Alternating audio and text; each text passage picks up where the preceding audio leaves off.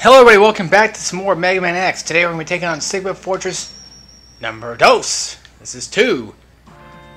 Whoop-de-doo. Some people don't know Spanish, you know, I mean, come on, I just can't, just can't process the brain. This is Sigma Fortress 2. I don't remember directly if there was any bosses here or not. This stage is a little easier than the previous stage. I'm going to be straight honest with you guys, I was a little afraid of this Bio Spider because I thought she really could have killed me this time.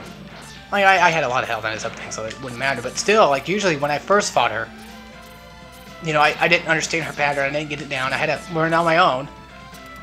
Her pattern, basically, just go where she's not gonna go. Like, you don't expect her to go. Just look at the vines. Look how it's programmed into it, and just watch where she can go, and then go away she won't. Basically, without any vines. Now, this is Chill Penguin. I get to show you guys what his weakness actually is towards him. It's just Flame Amos, what's it, Fire Stream or something like that. So really, really effective against him, obviously, because he's made out of ice. I mean, that's what I like about Mega Man games is the whole weakness system and stuff like that. So it's just me. It might be. I don't know. I mean, people like it too. So that's good. Chill Penguin's just like he was before. He's easy. He's nothing really. He's not a threat. He's just Chill Penguin. He's just good old Chill Penguin, not to worry about him. What's up, Mega Bra? You know, I always imagine like a stoner. Not like a stoner, but like one of them surfer dudes. He just seems like it. Just seems so chill and laid back. No! You got me for good! Radical, radical, radical. Sorry, I just wanted to do voice. And launch, or Boomer Quanger is like Japanese, so you can like imagine with like a Japanese voice. But I would love to give voices to these guys. Like when before I ever started doing recording, like the week before I decided to do Mega Man X, you know, I felt like in my mind, like, oh, I'll just do voices for the characters and stuff like that. I can't do voices unless there's text. It's something with me, that and I did this like 3 times now, trying to record this stuff. But yeah. I just really felt like there was no point. But don't worry. There'll be voices. Probably not as, you know, like funny voices, but I'll try to... Like when it comes to text, I'll try to do voices as legitly as I can, but if I find the character, you know, whatever, just easy to make fun of, then I'll just make fun of it. My voice acting is not superb. Especially on a mic like this. A $20 mic, you think I can probably program. You think I can even make a voice even that remotely good? Alright, so here's Storm Eagle. We get to fight him now. I don't really know any good stuff for him, but I don't know, he seems kind of Italian a little bit. He seems like one of the mafia kind of guys. To me, he does. He seems like a mobster or something. Just the way he looks. Sorry, no offense, but I'm just trying to point out that he could be in a gang, or like in a mob gang. I have no idea. My words of wisdom are not working today.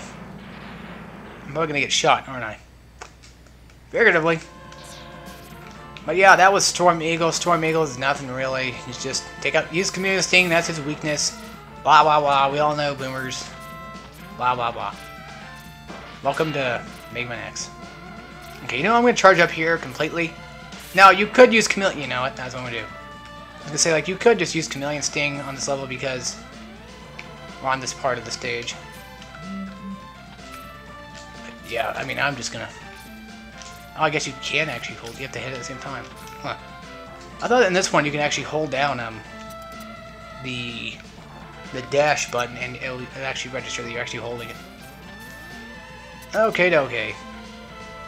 That was like, what, 3 bosses worth? Oh, here we go. Here's one of my favorite bosses in Mega Man X, right here. This Spark Manjo lookalike guy. This robot, whatever, this boss, whatever you want to say, I don't know his exact weakness. I want to say it's Spark, but I have no exact. Yeah, for once, I don't know. I think it is Spark, and I don't want to say, like, you know, I'm right or I'm wrong. This boss is rather just easy. Now, pay attention to his eyeballs. A lot of the obviously, but usually half the time, he'll shoot you with one. Like, it'll go red. If it goes red, that means he's going to shoot you with that eyeball. If it goes green or blue, whatever color it is, which is blue right now, it'll basically focus on you and attack you. Green, I guess, actually does shoot like one or so, so that's good to have. That's good to know.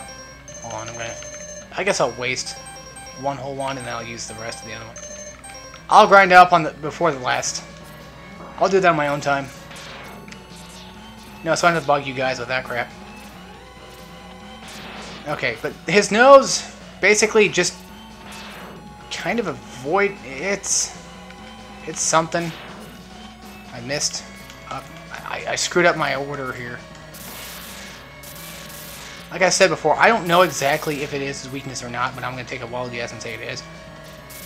I don't know if this boss is particularly weak against Spark, but from what I can kind of see and understand, it could possibly be. Might be something you guys had to look up on your own, you know. Now, I might die. I mean, I didn't have a lot of health when I entered this room either, so it's not just my fault on this one. It is. It's totally my fault. I know it is. Okay. Now, I hate this part a lot because it's doing it at the moment I just, you know, kind of wanted to do it at. I don't want to jump on the walls just yet. I want to take out the eyeballs. Another good effect, or a good strategy, whatever, is when one eyeball opens up, just jump to the next side of the room and go from there. Nothing to it. Now, I hate when he does that, though. He closes it up just as soon as I get ready to attack. Gotta pin that just right. I'm trying to take this out as best as I can with what I know that I can. We're doing okay so far. One of them has to blow up eventually. Yeah, if you destroy, if you take out, okay, if you shoot one long enough, then one of them will blow up and, you know, destroy. But for some reason, this robot always reminds me of like the, not cliche, but most trash containers like on video games or movies, where they have the closing walls and stuff, and like on Star Wars or Ratchet and Clank, for example. Yeah, I just said it, Ratchet and Clank. Had a thing just like that. Oh, it was like on Cracking Time, I think it was. I honestly don't remember. Oh god, dear lord. That one's actually going to shoot me now. Like it's going to actually come at me and shoot me. Now this is where it gets scary, because I'm trying to avoid this douche as much as I can. And now he's going to keep coming out and he can't be stopped. Once you destroy both eyeballs, that one will attack you.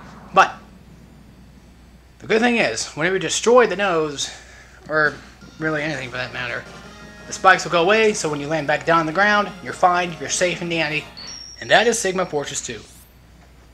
A really interesting and fun boss, I think. And why is it every time I get done with a Sigma Fortress, I keep thinking to myself, like, what, I didn't get a weapon? I don't know, my brain is focused on the fact of Mega Man X logic here. Anyway guys, without further ado, I hope you all enjoyed. That was Sigma Fortress 2, we're going to take on 3 next. Should be. And I will see you all then. So, like usual, take care everybody, and I'll see you then. So, bye.